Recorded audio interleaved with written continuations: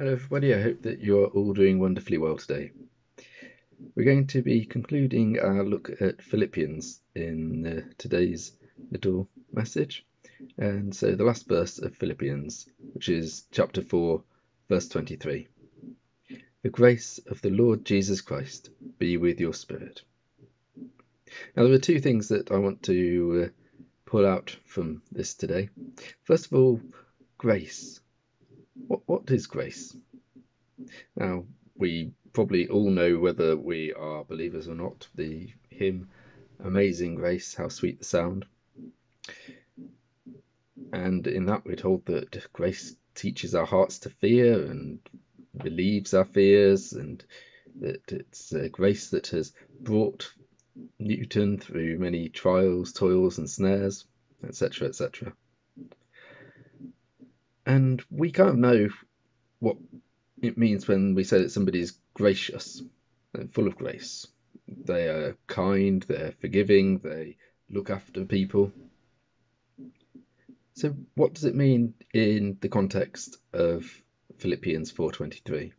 The grace of our Lord Jesus Christ. In that context, grace is the root, the foundation of our faith. Because grace is about not treating people how they deserve, but treating people as people who are loved. See, in a way, grace is a counterbalance to justice. People often say, why doesn't God get rid of all of the sin and all of the sinners just with a click of his fingers, like Thanos snapping half the universe out of existence in Avengers?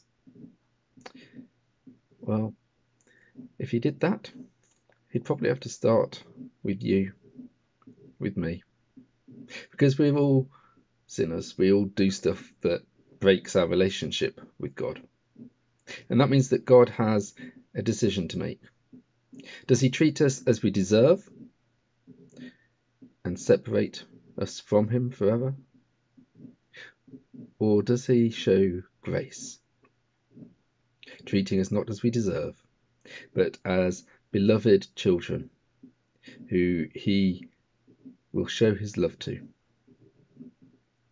And the verse that we're looking at today gives the answer to that. He offers us grace in Jesus.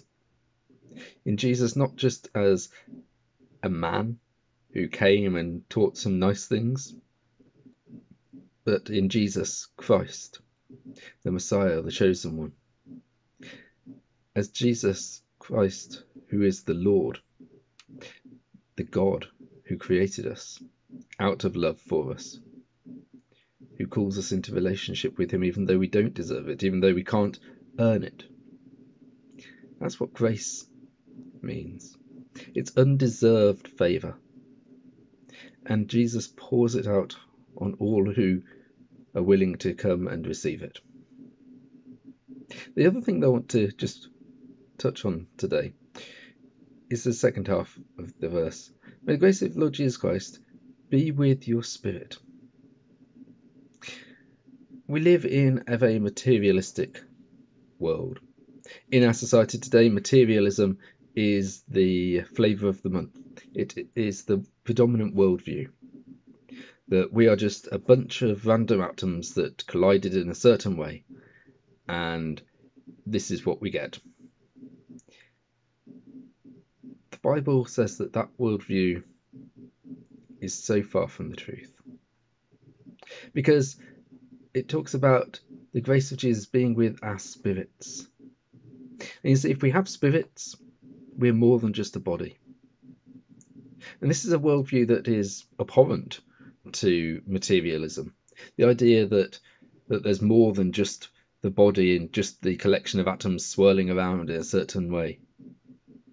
If we have spirits, that means that we can communicate with God, who is spirit. If we are spirits as well as bodies, that means that there is far more to life than just going about day to day, doing the stuff that we do. It means that we are called to something greater than just this world, just this life. We're called into a relationship through the Holy Spirit with our God, with our Father, who is Spirit, but came amongst us in the flesh, in the Lord Jesus Christ. So today, may the grace of the Lord Jesus Christ be with your spirit. May you know him, may you follow him, may you know his love. God bless.